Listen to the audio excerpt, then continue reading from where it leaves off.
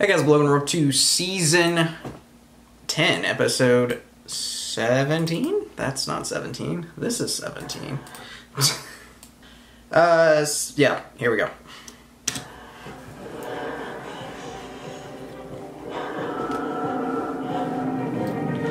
You should not run like this. You should run like this.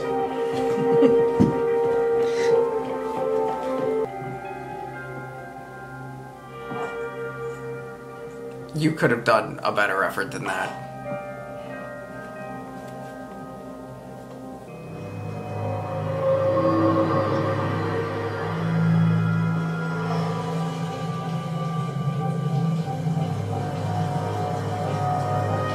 This dude got a backpack on?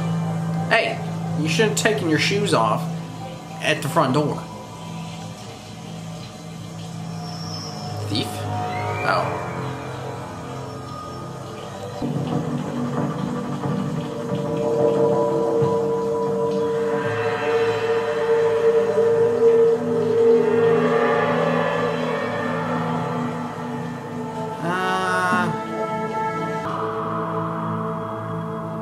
Oh boy.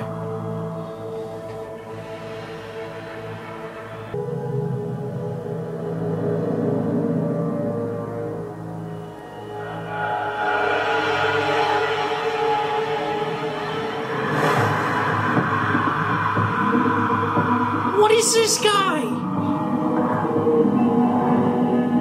Why do you have night vision? You're trying too hard. Rinse your belly button 3 to 4 times a day with sea salt and warm water. And if the bar is visible through the skin... Meg? Are you okay? Yeah, I mean, you wouldn't let me get it pierced, so I did it myself. Well, that was really dangerous. You could have hurt yourself. Yeah, I guess, but I Isn't watched that- a bunch of videos online. Isn't that Look Morgan's? easy. I owe you and Derek a steak dinner. It's no problem. Derek gave me the heads up and I was standing by. All right, let's get you home. Phone, please. How long? I'm not sure yet. Thank you. Putting me on tech timeout? The dictators are so unreasonable. So, attention? You punishing Kate for being on the road so much? Damn, Morgan's rubbing off on you. Oh, it isn't easy loving someone who's gone all the time, trust me. It doesn't take a profiler to figure out why Meg would decide to pierce her belly button. No. Yes. Seriously? Okay, so that's why you got this little glove thing going on, huh? Oh, you know. And all this time I thought it was just me making you look. Oh, no, it's that too. That's weird. You're pregnant? Oh. Hey, hugs are happening. What? She's glowing. She's glowing. Who else knows? Hutch, Morgan, and now you. Ah, I'm so happy! You guys, Kate has the best news. Say it before you have to do the other stuff. Good morning, I'm pregnant. Ah! What? What? Again. I hate to interrupt the joy, but we really need to get to Wisconsin, also known as the lovely Badger State, home of milk and cheese, heaven to me, hell to the lactose intolerant. And mosquitoes the size of an impala, I swear on my life. Oh, good to know. Okay, 2 weeks ago, Madison Mosquitoes PD found the eat body me alive. of Mary Healy. 3 nights ago, they discovered Donna Rayburn. And this morning, the body of Emma Zika was discovered by a friend. They were supposed to go on a jog together. They were sexually assaulted before they were strangled. Patterns on the neck seem to be from a 1/4-inch rope. And the abrasion marks aren't very textured. And none of the women are alike. Madison PD found the same DNA in all 3 victims and associated with the N-subs 9 encoders. That's possible. It could be part of his MO, so he's less detectable. We all know the sentencing, so I don't have to get into it, correct? If that's the case, it'd take time. He's patient. Cell phone activity shows that Emma was home for hours. Did he watch her the entire night? If he knows the victims are not, he's hit his stride and he's not going to take time to cool off. Wheels up in 30. What's up in 30? Take a shot every time he says that. Because it's every episode.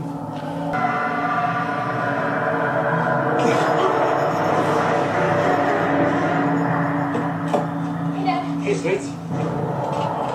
You,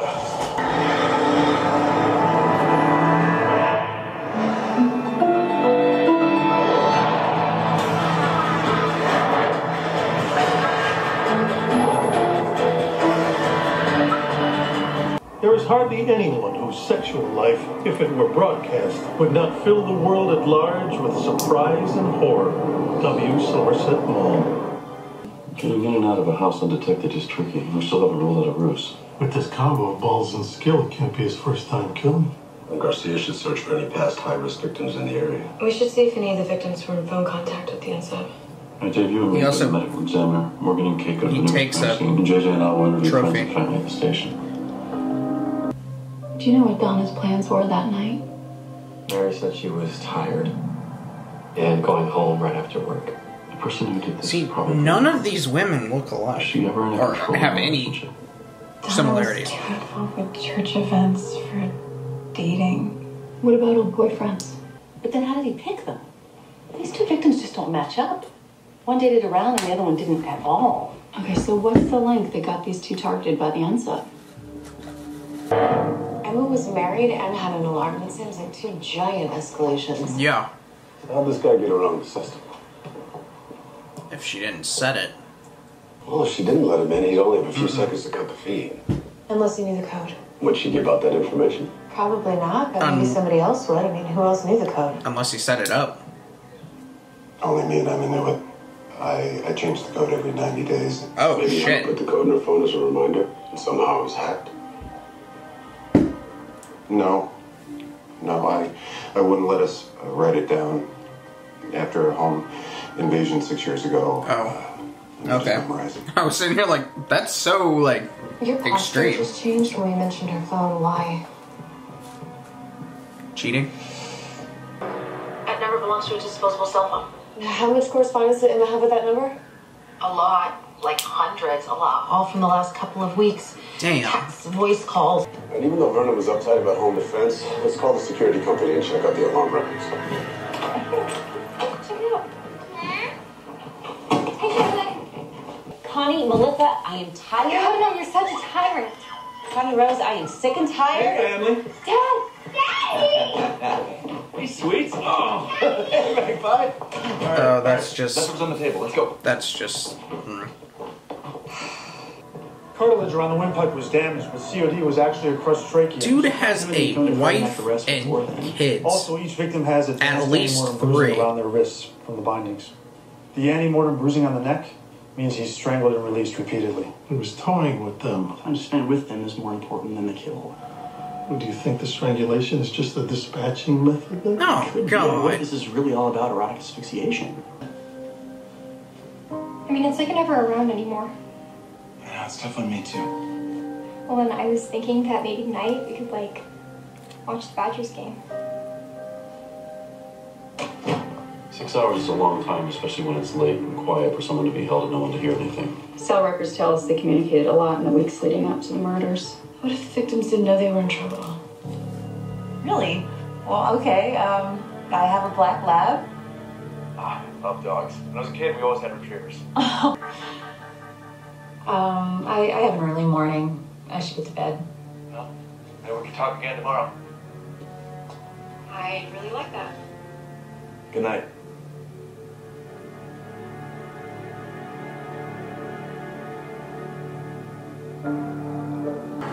No, he gains their trust, and with Emma's husband out of town, Looks like the alarm wasn't armed that night. Vernon said he made sure that Emma always said it, especially when he was out of town. Well, she did, except for last night. And the one night she doesn't, she ends up dead? That's weird.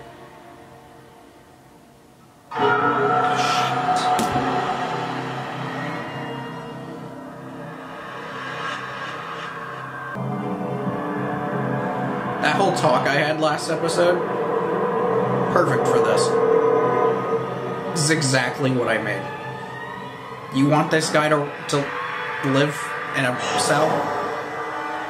I think she knew the answer was coming. It took you so long. What? Yeah, dating sites like Ashley Madison suggest married people are more likely to cheat with unmarried people. Mutually assured destruction. Man. One party's less likely to confess if they know that it could hurt them too. The bindings, the silk scarf, the rough sex. He's using bare reflections to choose his victims. I'm all yours. Give it to me. Wait, sir, I meant that in the how can I help you way, not in the because you're super lovely. And I'm on speaker, aren't I? Garcia, what can you tell us about the romance novel Bare Reflections? I can tell you it's very popular. Let me see, typing and checking and typing and... Oh, my personal favorite is a baby onesie that says 9 months ago, my mom read Bare Reflections, which is super creepy and really cute. Clearly, I'm in the wrong genre. Hey, a lot of the saucy texts are direct quotes from the book. Oh, speaking of texts, I called from them that he met Mary via message board, Donna at a coffee shop, Emma... This has provided the unsub with a victim pool who have dropped their guard. His first victims were single, but his last two were married. This escalation indicates that he may be married himself and probably has a family.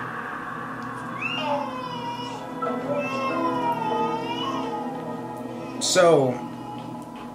Damn. Meg, you deserve whatever reaction, but hurting yourself? It's not okay. But grounding me for a month on top of taking my phone away is okay? Since when did this house turn into some sort of a gulag? Welcome to the gulag. I know that this is a huge adjustment. Do you? Yeah, of course I do. And it's taken us all by surprise, but I also know that you are the greatest thing that's ever happened to me, and you are going to be an amazing big sister. An addition to our family is not a replacement. Okay? I have to go. Meg? Girl?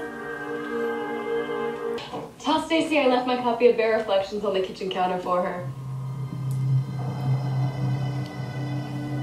Damn it. A little sad, too. I mean, you guys have treated me like family. No, I really appreciate all the extra time lately. No problem. I really like it. Great. It's nice to be part of something. Oh, God. This guy needs help. Well, help can't help him. That's great. The girls have two strong female role models. I'm sorry, but I've never seen them. Well, what type of women do you see most? High-powered professionals. After barking orders all day, they need a submissive outlet. And how has Bare Reflections influenced the scene? By completely ruining it. Interest in the Munch I host has gone up. Because despite its popular image as dark and orgiastic, BDSM play has complex rituals, roles, and dynamics that frame the experience. Am I right? Yes. We feel the key ingredients of good BDSM play, communication, respect, trust, result in the same connection to body and self found in positive traditional sex. so the end result is like yoga, sort of. Has anyone come in wanting to discuss breath play? No.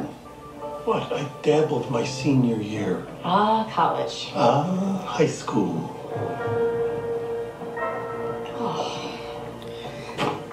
A group like this should have been a haven for the unsub's recruitment, but it wasn't. God.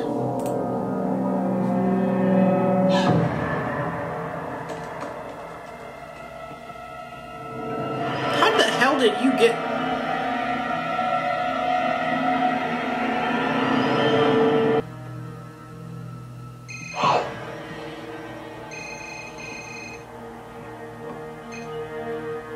Hey, you almost here? Perfect. Yeah, I'm ready. Cool, see you soon. Looking for past high-risk victims outside of Madison is completely genius because now we're getting somewhere. I mean, fool me once and all that, but don't worry, you're not going to be able to fool me twice because I'm going to get you. Sorry, sir. I'm super pumped because I've used my complete and total badassery-ness to bust a move through layers of local legal bureaucracy. Maybe, and get this, 2 other prostitutes, both strangled with nylon rope, turned up 8 and 15 years ago, one in Iowa City, the other in rural Illinois. You knew crossing state lines would make it more difficult to link the crimes. You could keep losing jobs. These are sex crimes, so what interferes with sex drive? Children. The addition of a child would disrupt even the happiest of couples. More specifically, the births. What if each of these kills corresponds to the births of the unsub's own children? Garcia, how many men in the hunting zone had a child in 2000? I forgot my calculus book at Charlotte's the other night. I need it to finish my homework for Monday. God, Mom, do you ever listen to me? I'm slicing through hospital records in 2000. 16 area men, Caucasian in that age range, had their first child, and because I know what the follow-up question is going to be, 5 of them had their second child 8 years ago. Damn. And again last the odds of that. 2 lucky fellows. Were either one of them busted for The odds! keeping or exposure? The therapy roller coaster may have been due to intermittent periods of frustration and then bliss surrounding the murders. and his urges increased during periods of non-intimacy. If the unsub's trigger was the birth of his kids, why change the victimology and accelerate the kills now? I think the guilt he's felt has been alleviated by bare reflections, and the intense female interest in it has justified his impulses. Garcia, we need addresses. Of course, I just said them to you. Oh boy.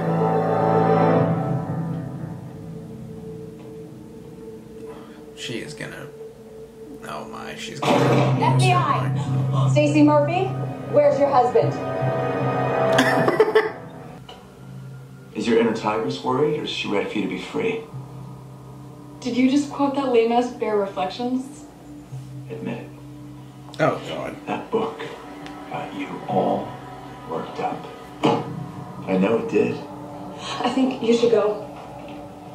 For the sake of Stacy and the girls, I'll pretend this didn't happen.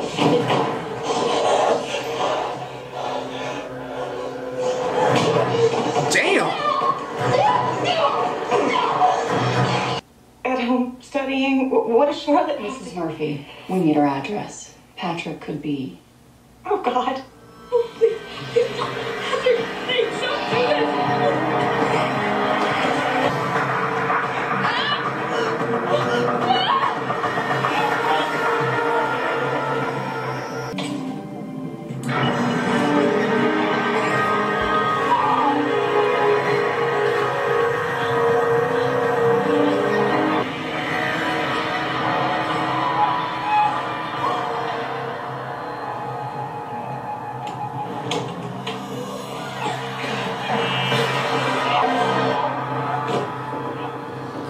Oh my god. Charlotte?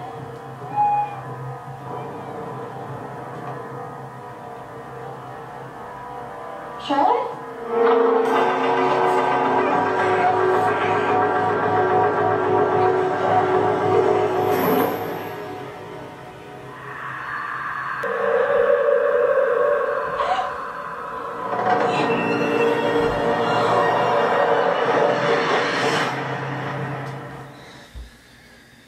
Oh my god.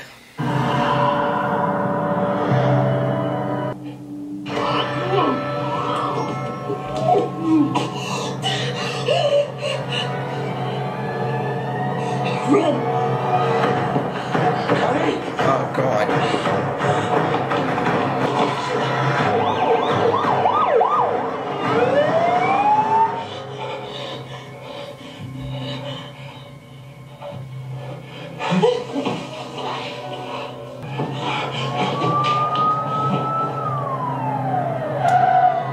Dude. That's his 8th victim. 8.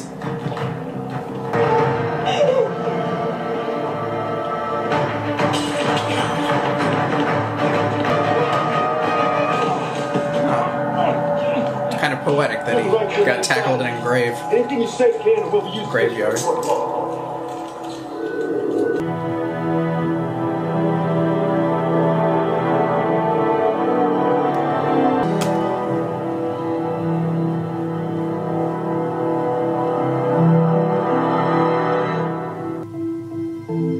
That's so screwed up.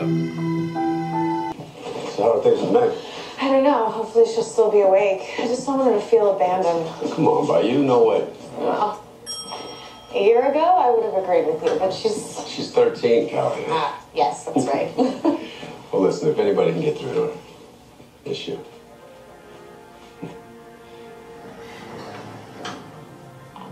I love her so much.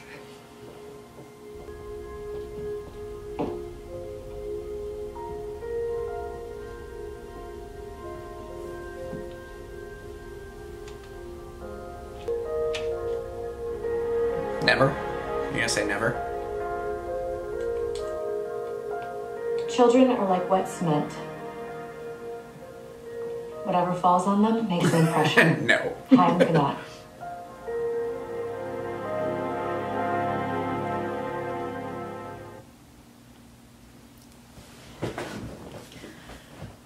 I feel that they have done such a great job with all of the extra, or new characters. It will always and it will forever be Reed, Morgan, Penelope, Hotch, JJ, Rossi, and Prentice. Always. Always be the OG squad. Forever and ever. Gideon is right there with them. He's not the OG squad, but he's like he's okay, he might as well be the OG squad. And then you got Blake. Man, what is the... Seaver, right? Seaver, Callahan. Love them. Love all of them. All of those I love so much. They're amazing. Love them all. I think the only one I don't like, and there was one that was here very, very briefly and she left, right? I don't remember her name. And then there was one from season 1. Wasn't really a fan of her. I think she's like the only one I did not really like. So, I mean, not bad. Why did that just pop up? What the fuck is going on? Anyways, like the video, comment down below, subscribe if you have not already. We're inching closer to the end of season 10 already, which is crazy. See y'all next time.